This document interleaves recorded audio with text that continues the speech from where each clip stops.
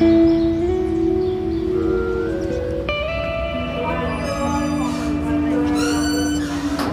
come a little closer to the camera. This is the South Coast Correctional Centre in Nowra, New South Wales.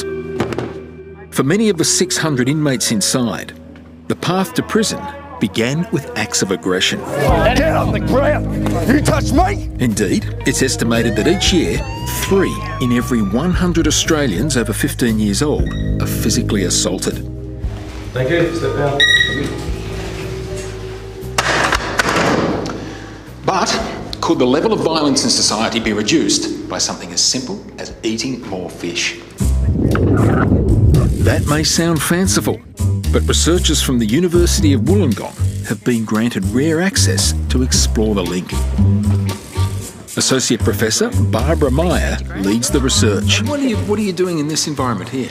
Well, we're actually doing a pilot feasibility study looking at the effect of fish oils and multivitamins and minerals on aggressive behaviour. So why are you doing it in a prison? Well, we're repeating a study that was done in the UK and also in the Netherlands, because what they found was that fish oil and multivitamin and minerals reduced the number and severity of reprimands by up to 35%. You know, we have a duty of care towards the people who we manage in custody, and if there was a protocol that could have a positive impact on people's behaviour, reducing the level of institutional violence, then it would be immediately attractive to us. Okay.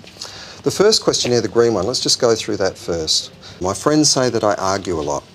Now, you've got a choice to 136 inmates allowed the scientists to access their history of reprimands in prison. Questions on one side. The inmates also completed psychological questionnaires relating to their levels of aggression and attention deficit disorder.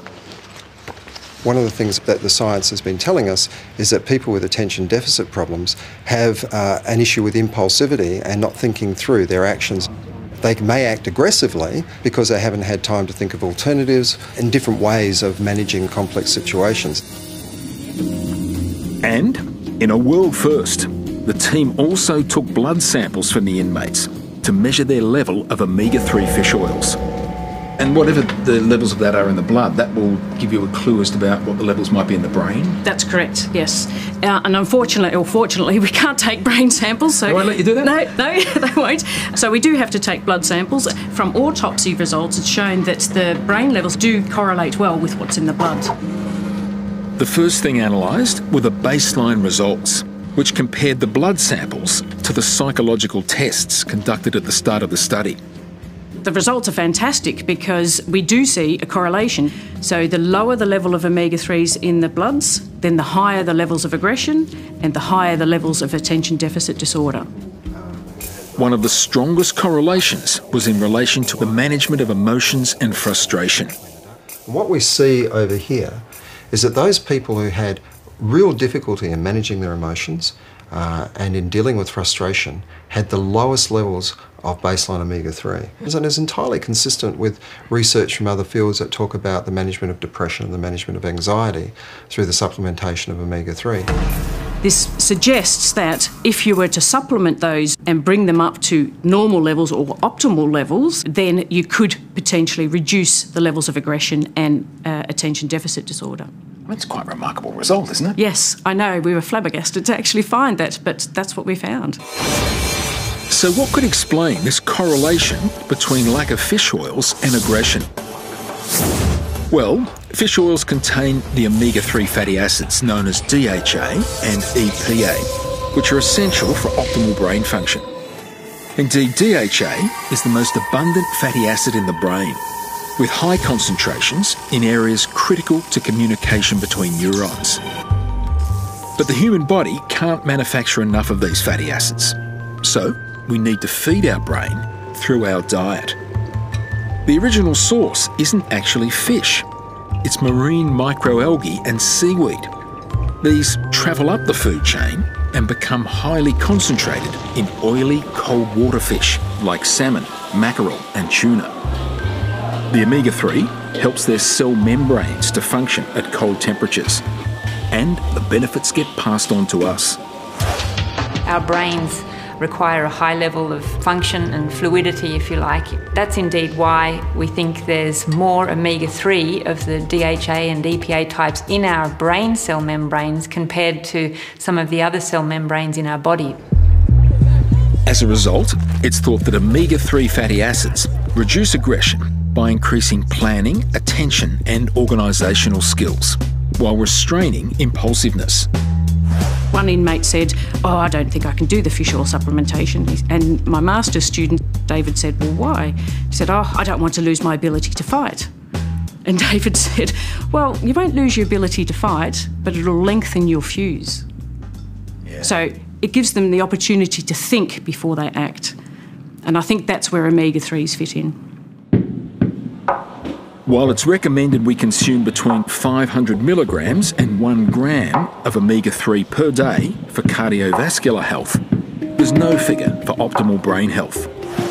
But when our brains don't get enough omega-3, the void is filled by the more rigid omega-6 fatty acids.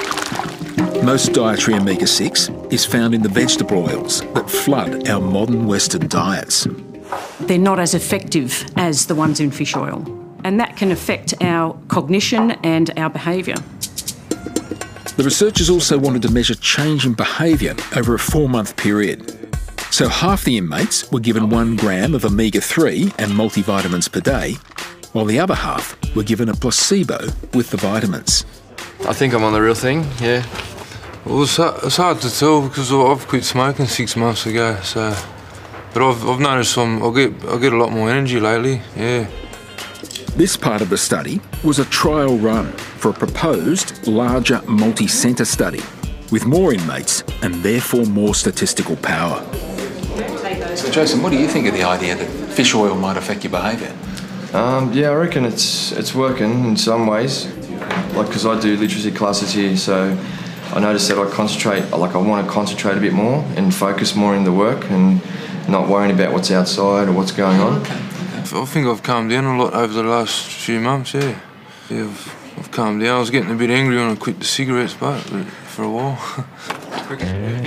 Unfortunately, the statistical power of this study largely evaporated as they lost 45% of participants before the end of the trial. And that was due to either moving to a different correctional centre, or they were paroled, or they didn't want to be part in the study. I mean, you think that a prison, they're kept there, but no, there's a lot of movement within a prison. But the researchers did gain valuable insight into some unique challenges they'll need to overcome in the larger study. So Jason, do you think you know what you were on? I think I was on the active. Okay, why do you think you were on the active? Because we actually tested it when we cut one open to smell if it was... And you think the smell... Yeah. Okay, do you think you felt any different or anything? Yeah, that too, yeah, definitely. The prison system is a unique culture. Every item that you have is an item for barter. So there were people who were exchanging their tablets or giving their tablets away for other gains, or were being asked for them under sufferance, because it's generally known that omega-3s would help them with their physical exercise routine. The first positive outcome, I suppose, is that we can actually do this type of work in a prison.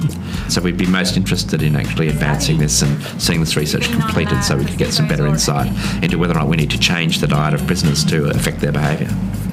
There's evidence to suggest that it works, but we need to do more research to actually show cause and effect. Eat.